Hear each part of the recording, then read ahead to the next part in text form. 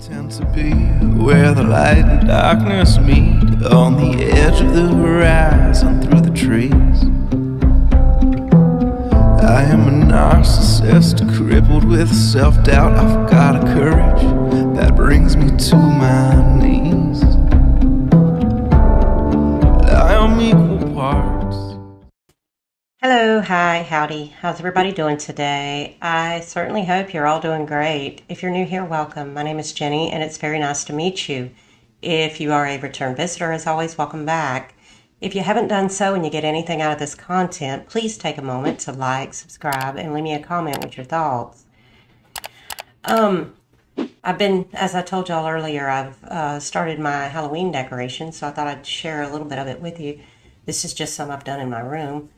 Today's story is a suggestion. However, for some reason, when I wrote down the victim's name, I failed to write the name of the person who suggested the story. So if it was you, I apologize, and just know that I truly appreciate the suggestion. Now let's jump in. Holly Maria Jones was born on the 14th of September in 1992 in Toronto, Canada, to Maria Jones and George Stonehouse. Maria was the youngest of 4 children. She had 2 older sisters, Shauna and Natasha, and an older brother, James. Holly was close to her parents and her siblings. She was described as lively, gentle, and energetic with a big imagination and even bigger dreams. She aspired to be a famous singer. She took singing lessons as well as guitar lessons, and she loved Britney Spears.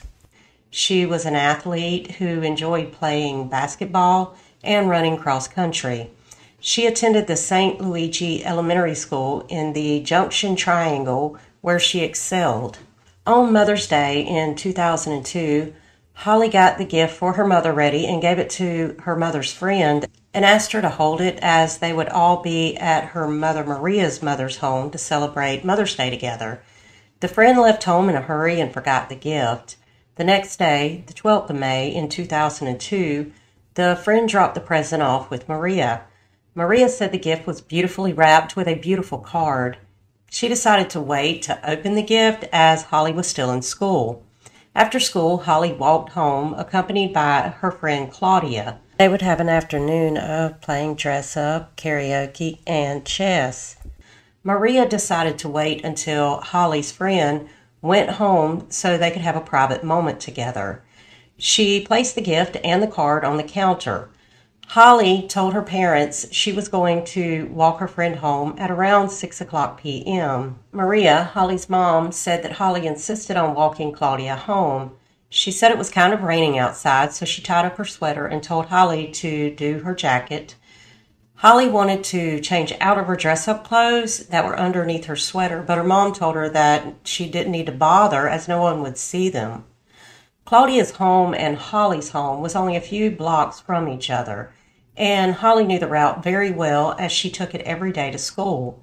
She made it to her friend's home, and her friend's neighbor, who was standing on the porch, said she overheard Holly tell her friend goodbye. "I will see you later." Claudia's mother offered to drive Holly home, but Holly declined.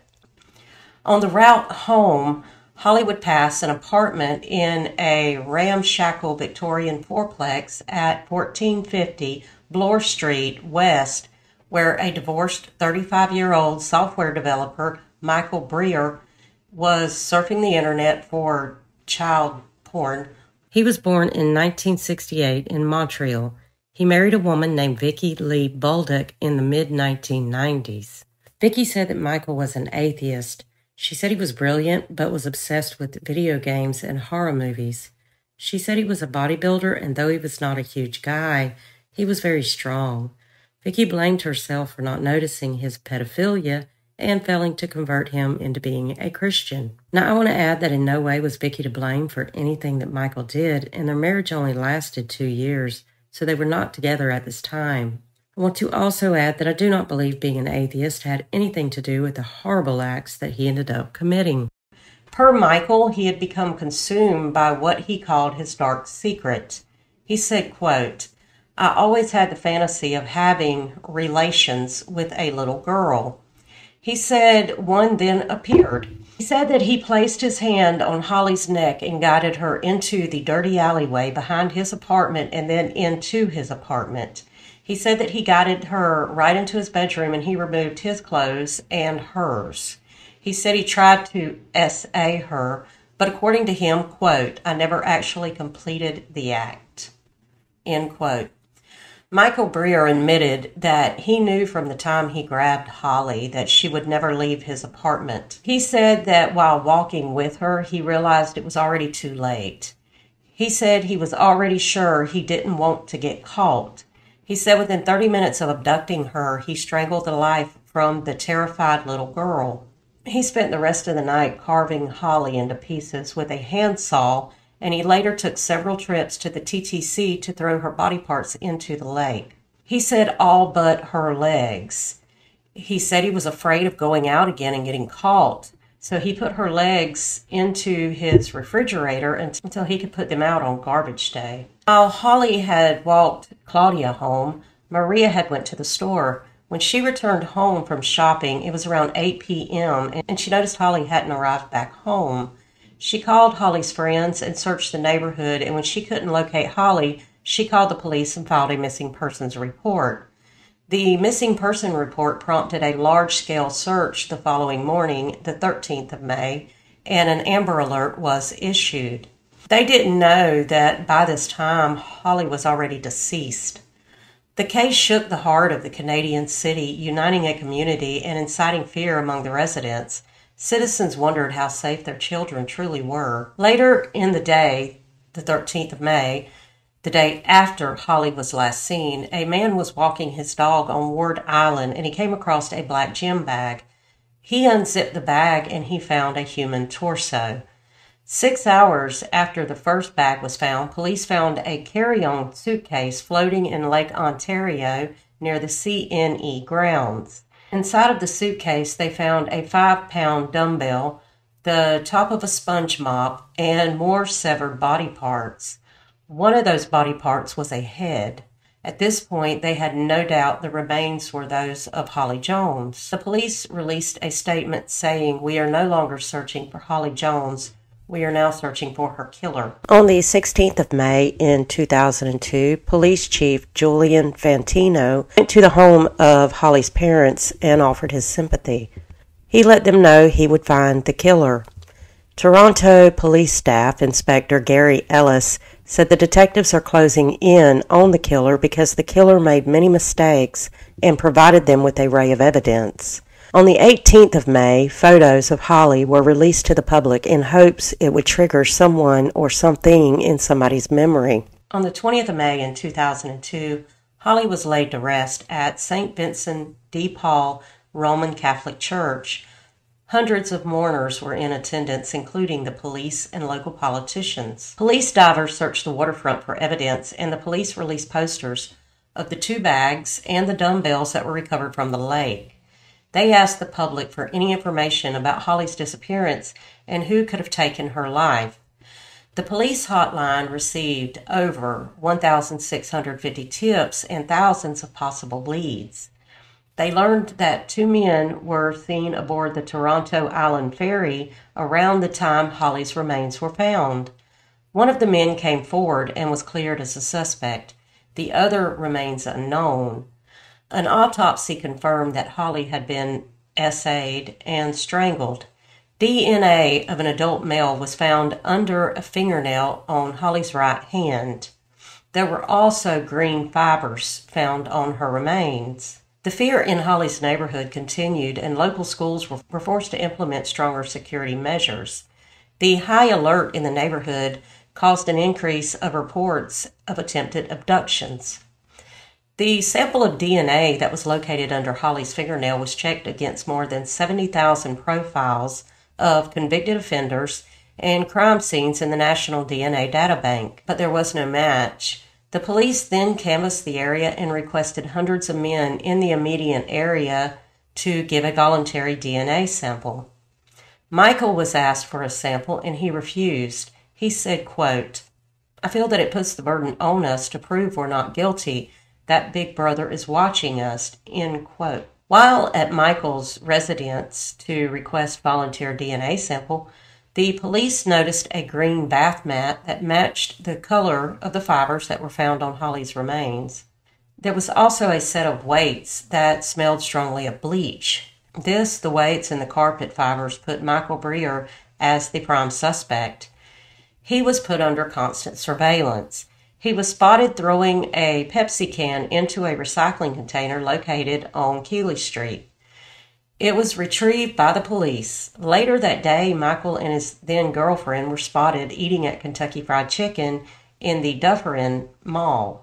The police also retrieved the cups and the straws when they discarded them. The lab tested the items all night and notified the police it was a match. Investigator Gary Ellis said there was an exchange between him and her, and that exchange was microscopic under her fingernail. That made the difference. On the 20th of June, as Michael was headed to work, he was arrested. He quickly confessed to his crime, and he blamed his enjoyment of watching child pornography and said he was amazed at how easy it was to access this on the internet. He said the more he watched, the more he longed for it in his heart. He said that when he had walked outside that day, Holly hadn't been right there, he would have just walked the street and gone back home. He said he discarded her remains over a 3-day period, the first day being her torso. He said he noticed blood seeping out of the bag and he panicked, so he just dumped it into the Toronto harbor. The following day, he rode the subway again with a travel bag containing more parts, and he dumped them into Lake Ontario. On the third day, he stuffed more remains into a garbage bag and placed them on the curb outside of his apartment with his trash. When Michael went to trial, the attorney for the family, Mr. Danson, read a statement written by Holly's parents, Maria and George, as they were too distraught to read it themselves. The statement said, quote, "This cannot be the end. The truth is Holly's spirit, her compassion, her gentleness, her sense of humor, and her love of life will never die." End quote. George, Holly's father, called on legislators to strengthen Canada's child porn laws. He said while some will argue that child porn is constitutionally protected free speech, Parliament must tighten up its child porn laws and have zero tolerance for child porn. Michael was kept in protective custody while he was in jail. He arrived to court wearing a suit, he was clean-shaven, and his hair was pulled back.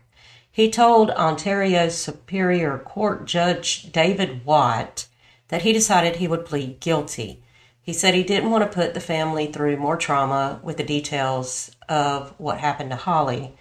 Judge Watt said, quote, "Your crime profoundly shocked this community and city, and it is a community that is no longer easily shocked by crimes of violence. A random abduction on a quiet city street, an SA, an unaliving, a dismemberment, a young active life, like others full of promise, snuffed out. There seems no bottom in the depravity pool, nor any limits to the vulnerability of our children." End quote. On the 16th of June in 2004, Michael Briere was sentenced to life in prison. In 2028, Michael will become eligible for parole. A petition was created by Lucia on change.org to keep Michael in jail. The petition now has 5,079 signatures.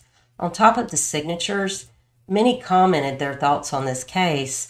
None suggested they would be comfortable or feel safe if he was released. If anyone wishes to sign this petition, please do so. The school that Holly attended created an award, which they call the Holly Jones Spirit Award, and it is given out to 5th grade student every first week of June that best embraces their zest for life. In Sorrowin Park, a mural was painted of Holly. It is located at 41 Wabash Avenue on the side of Addison's Inc. Antique and Reproduction Plumbing Fixtures. I remember what Holly wore that day that she walked out the front door.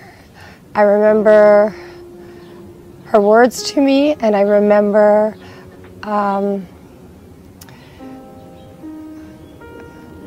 what she looked like. in her face when she left. I remember her favorite outfits. I remember what she liked to eat. I remember everything about Holly, and I'm very happy about that because I do have a fear of forgetting. I don't want to forget. To start with Holly's tragedy, what she suffered.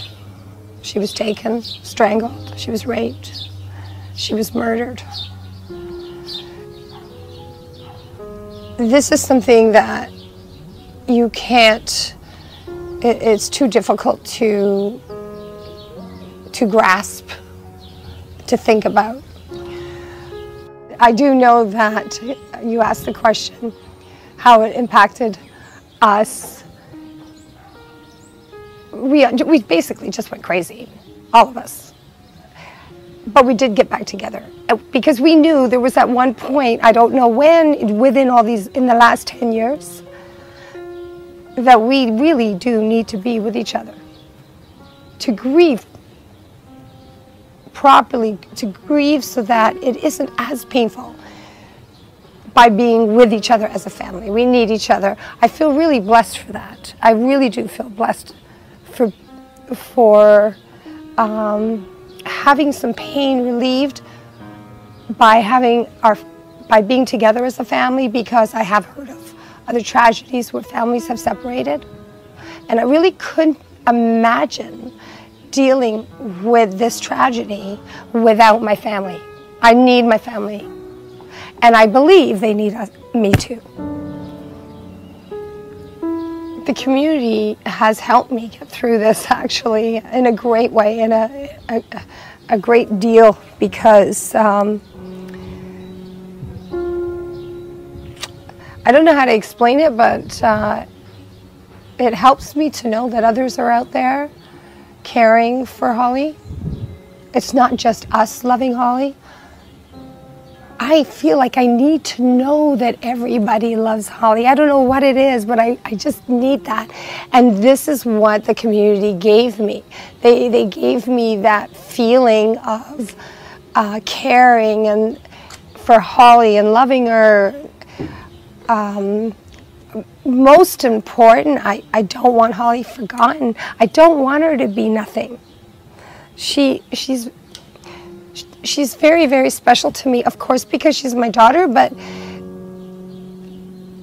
because she's gone, I want her to be special to everyone. You know, and I think of her as an angel, but I don't want her to be just my angel. I want her to be everybody's angel.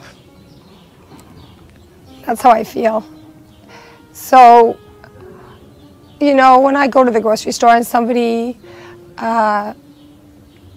approaches me once in a while and says, "You're Holly's mother.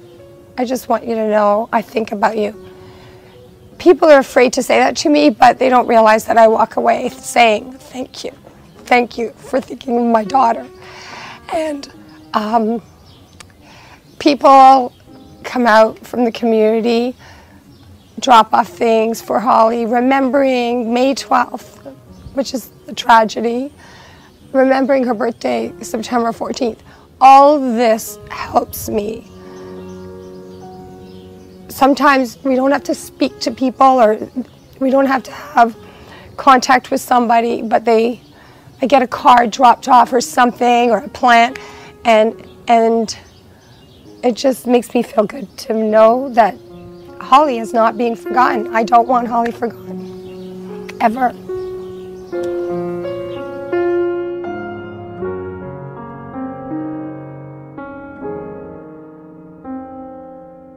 My deepest condolences go out to Maria and George, and that brings us to the end of the tragic story of Holly Maria Jones. And rest easy, Holly.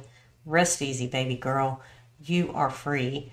If you get anything out of this content, please take a moment to like and subscribe and leave me a comment with your thoughts on this story or any of my stories. And until the next video, thank you for being here, and toodles. Swindler, an honest man who lies. I've got a fear of failure that keeps